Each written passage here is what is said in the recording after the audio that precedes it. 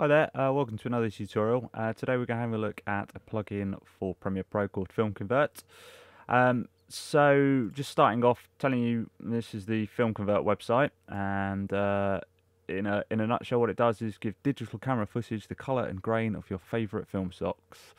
So what it does is it allows digital footage to look more filmic, and this is sort of the one thing that a lot of people that shoot on digital these days, which is probably most of us, because film's very expensive and sort of only for very serious cinematographers that have got big budgets, etc., is that we want our digital footage to look more kind of filmic and more Hollywood and more authentic. So these guys at Film Convert come up with a plugin that aims to do that, and the way it does it is it emulates film stocks. It looks at your existing footage depending on what camera you shot it on with what type of picture profile, and it looks at the difference between what you would have shot it on and what the film stock would look like, and then it tries to make those differences up. So you could do this with normal color grading, so you can put curves on, changing the hue, saturation, etc. But it's going to take a very long time, and what Film Convert have done have effectively sort of created a shortcut for doing all that, and allow you to do it with a few simple presses of a mouse. So we've got a clip here in Premiere Pro, and this is from a film that I shot in a place called Bodie in California. It's probably the most famous ghost town. Completely deserted place, very desolate. It's about 8,000 feet above sea level, somewhere in the Sierra Nevada area of California, and really creepy place. So I was there and I decided to shoot just a short piece. It was a bit of a hack storyline, but it was more to capture the feeling and the look of the place. Now this was shot on a Canon 5D Mark III, and it was shot with a Marvel picture style, picture profile even. So reasonably flat, and this was the look, as you can see here, straight out of camera. Doesn't look too bad. It's a long shot with telephoto lens. If we just play it, you see you've got some heat haze on there and sort of compressed detail. And it's just a woman walking up a dirt track. Now, what sort of struck me about this place was that all the sort of really nice oranges and yellows in the bush and the scrub, and this real bleached wood look on all the buildings. It was, you can see it a little bit here on this sort of small wood box. The really sort of bleached effect that the sun and the weathering had given the wood, and I really wanted to bring this out in the footage. So what I've done is, so this was the original, and here we've got a graded clip, and here you can see much more orange. There's a lot more contrast in there, so we've got these real dark areas. The woman now stands out, or the lone figure stands out a lot more on the light coloured track. And this was all done through Film Convert. So we're going to have a quick look at the plugin. It's literally just an effect that will sit in your effects panel, and I've got two versions here. I've got Film Convert Pro and Film Convert Pro 2, which is the newer version, and we'll come on to Pro 2 in just a minute, but we'll have a look at the original one first, because there's probably still a lot of people out there using it. So if we work from the top to the bottom, and what Film Convert does is it allows you to pick your source camera, and there's loads and loads of here, all the really popular ones, so you kind of Canon DSLRs, GH2s, GH3s, I believe, Blackmagic camera, and you can download profiles for your particular cameras and all the associated picture profiles. So I've got Canon 5D Mark III, and as you'll see, there's one for flat, Marvel, ProLoss, Technicolor, Vision Color, all the different picture profiles that you can install from different manufacturers, etc. So we've just got a ProLoss set here. Now, just because you shoot in a particular picture style doesn't mean you necessarily have to choose it. It does help, but sometimes I find that if the effect's a little bit too harsh, Marvel being a very flat picture profile, ProLoss being a little, having a little bit more kind of contrast in it. So I've selected ProLoss for this. Now, what you have here is control over your exposure. So once again, say you kind of blown out your highlights, or it was an overexposed shot, you can drop your exposure down, and I think I have done here. So if we go back, 0 is the default. I'm actually looking at the wrong clip. Let's just go back to that. So let's just put it at 0. And you see there, it's gone up a little bit in exposure. It's a bit bright there. So I wanted to drop it down. So I'm going to just drop it down. And there you go. Slightly more pleasing. The color temperature is another setting that you've got control over, and here I was going for that real orangey feel, so I've boosted the temperature up quite high to 7,000. I think the default is probably 5,600, which is around sort of daylight balance. If we go to that, doesn't look too bad, but I wanted that warmer feel, so we've gone to 7,000 here. Now this probably is, other than setting your what your source camera was, probably the most important one, and I'd probably maybe have it above the exposure and the temperature. So this is the type of film stock. Now, I'm not a guy that's ever shot film.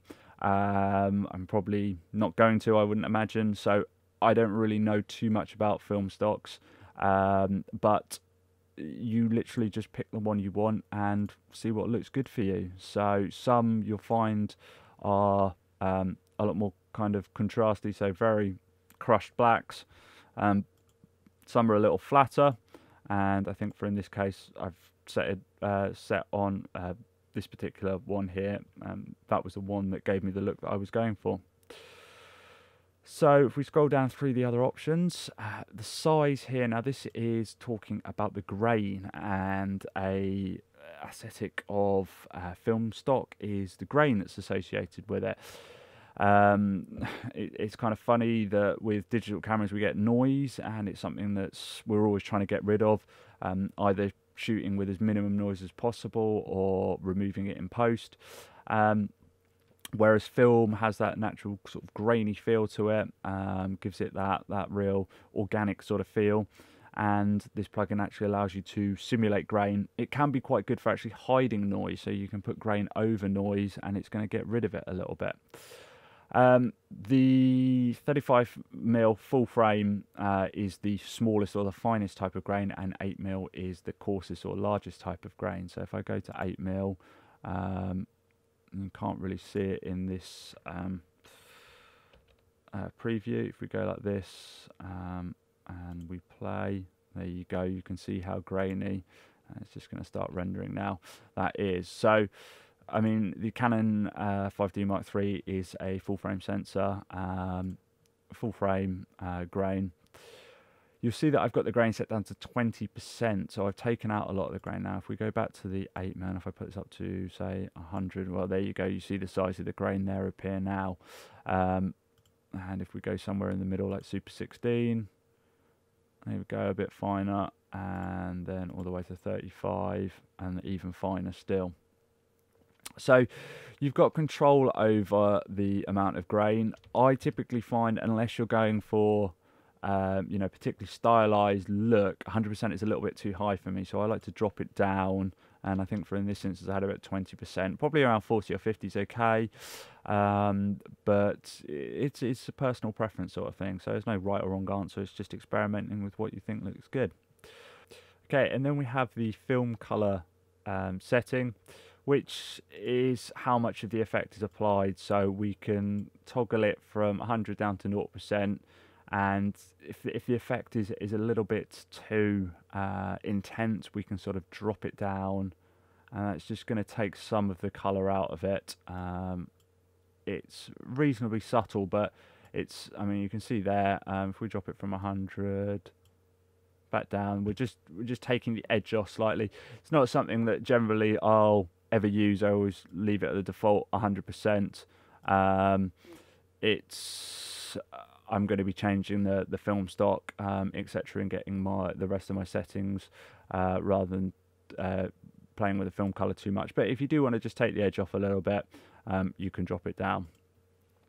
Okay, so hopefully that's given you a fairly good overview of the Film Convert plugin. Now, I did mention that there is now a version 2, which has even more controls built in, and what they've done is they've taken some of the controls from the standalone version and incorporate it into the plugin, which is a great help because it allows you to do even more grading and color correction within the plugin without having to do other things. So if we go and have a look at this clip here, and we have got Film Convert Pro 2 applied to this. Now, the top settings are all exactly the same, so won't go over those again because I've already explained those. But where it starts to get different is we've got additional controls. The first one of these being curve. And this is a bit like your S curves that you could apply in RGB curves. It's the curve is the highlights are sort of bumped up and the shadows are pulled down. So you've got that higher contrast. So your highlights are bright and your darks are really dark, so really crushed. So if that's too extreme and you're losing detail, say in your shadows, we can pull that down and you start to flatten your image out a little bit. So you're removing some of the contrast, and we see there. You can see the highlights across here, and we've got some shadows here and in the buildings. But as we start to shift that down, the detail in the shadow come back a little bit, and we lose some of those highlights. So that's the first control, and it's actually really useful because sometimes when you put these film stocks in, you do lose that detail in your shadows because film obviously responds in a different way, different dynamic ranges than digital footage. So that's a really useful one. I find myself using that a lot. Grain is the same as before, and now you'll see that we've got some color correction built in here. So once again, it's just making your grading and color correction that much easier because you can do it all in one place without having to throw RGB curves or levels or anything like that onto it. We can do it all within Film Convert. So we've got our color wheels, and you've got two ways of controlling these. You can do it with the wheels, or we do have values here. The sliders down the bottom control the exposure. So if we wanted to pull down our highlights, we can do it here. Okay, and you see there it's obviously at the extreme end. Similar if we want to increase them. So let's bump up the highlights and let's pull down the shadow. So we get a real contrast the image. Ooh, a bit too much there. Something like that. Now if I want to reset it, you've got a little X at the top. You click on that and that's going to put it back to its default values.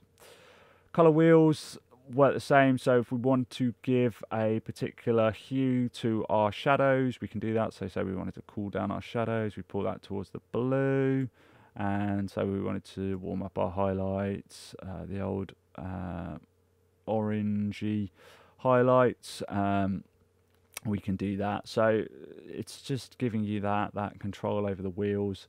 Like I say, you have the values here. So here are the shadows, and it's going to tell you what you've done to it. It's going to represent it there.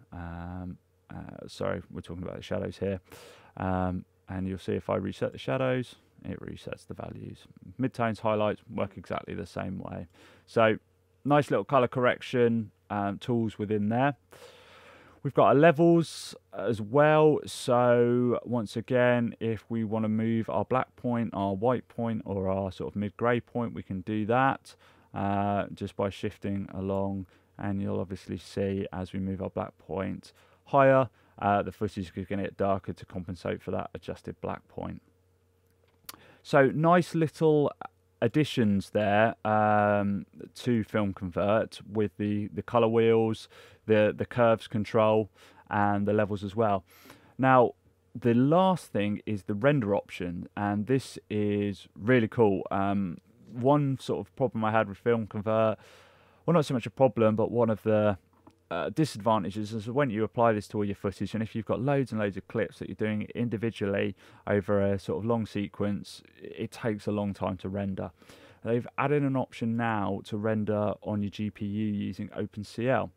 Now if we just have a look, so we've applied some changes here, and if we see how long this is going to render, so we just change it, so it's just going to render this clip, and if I kick off a render on the CPU, let's see, so okay, it's going to take about a minute 45 seconds to do this one clip.